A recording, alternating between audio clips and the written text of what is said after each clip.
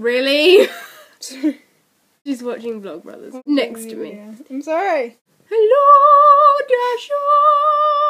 Hi, John! Yeah, okay, I did not upload yesterday because I genuinely thought today was Monday because I was ill all weekend and wasn't in work on Friday and wasn't in work on Monday apparently, even though I clearly didn't realise it was Monday. So I only came back to work today, thought I'll do the UPF when I get home, and then Becky was like, where's the UPF vlog? We haven't put it up. And I was like, so punishment time, I suppose. Given your tracking of days. Shut up. I know what day it is now. It's Tuesday. I'm sorry.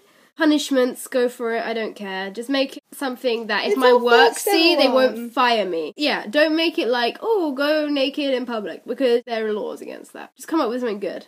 That isn't too horrible. What else have I got to say to you? So tomorrow I am getting a new car, apparently. I should be really excited about this, but I am super, super nervous about driving. Super ungrateful.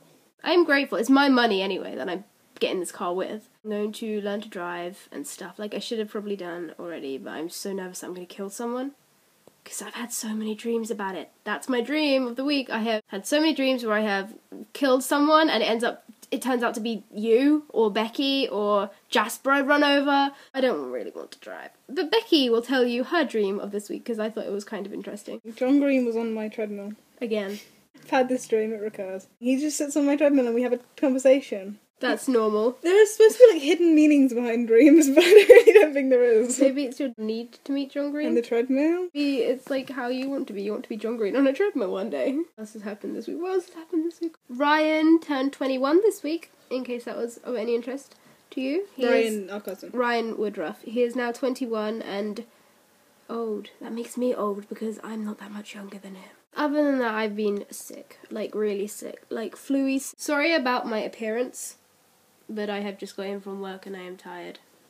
Well, that's better. Thanks, Boo. Yeah, so anyway. My challenge for you for the week. I haven't got one. I'm going to be honest. I'm going to make one up on the spot literally right now. And I need to do the freaking challenge as well. I challenge you to do a headstand. And I will do this headstand. And I will film myself doing this headstand and put it up. It's fine. It's going to be fun. We're going to learn a new skill and we'll forever be like, hey, when we see each other, let's headstand together. Because we can. I'm sure that's what happens when you learn to headstand, right? Quite enjoying this. Come on, Megan, hold it up. Back! No! How do you even straighten your back? That counts! Too fast for me.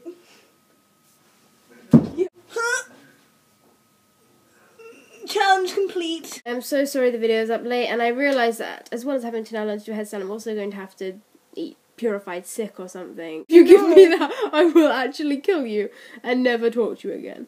We have been doing Aprog, which is vlog every day in April, and we call it Aprog because it's original, clearly. We've been vlogging every day in April, and it has been the hardest vlogging stage of my life. And I know that when we first started out doing Ochre vlogs, we were going to do them every day, and then we realised that we didn't have anything to say every day. And that's something that we thought we had now in April. We were like, oh yeah, April, that's a good, interesting time of the year that we always have something to say in. That's not true. We have nothing to say in April. Except that I'm going to be older than I already am. And I'm already old, and I'm going to be older. On the 27th, talking of which, on the 27th of April, we have a choir thing in Oxford Street, in Regent something, but I'll send you the details. You don't have to come, but it's in London, so I figured you'd be free, and it's near my birthday, so I considered you'd definitely be free. See you Friday!